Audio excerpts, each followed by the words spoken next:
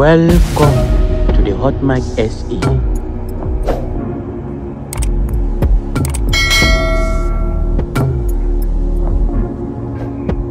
The African National Congress, under the leadership of its Deputy Secretary General, Nomvula Mokoyane, delivered a powerful keynote address at the Walk for Freedom in Lenasia Gauteng. The event, held on Saturday, was aimed at commemorating the country's ongoing struggle for equality and social justice while reflecting on the party's historical role in the fight for freedom. Mokoyane, a seasoned ANC leader and former government minister, emphasized the importance of collective unity and continued efforts to address the socio-economic challenges still faced by many South Africans.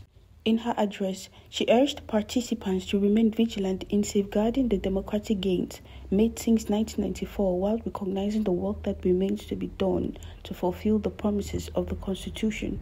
We must remember that freedom is not just a historical achievement, but an ongoing struggle to ensure that every South African can live with dignity, equality, and opportunity.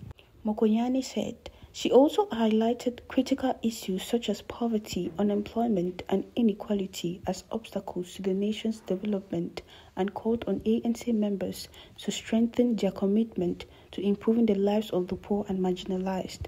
The Walk for Freedom saw ANC members, community leaders, and civil society organizations join together in a symbolic march through the streets of Lenasia.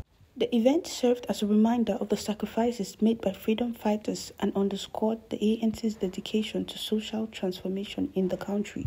Mokoyane concluded her address by reaffirming the ANC's commitment to the national democratic revolution and its mission to build a more inclusive and just society. The gathering in Lenasia was not only a tribute to past victories, but a rallying call for renewed efforts to combat the deep-rooted issues still plaguing South Africa today.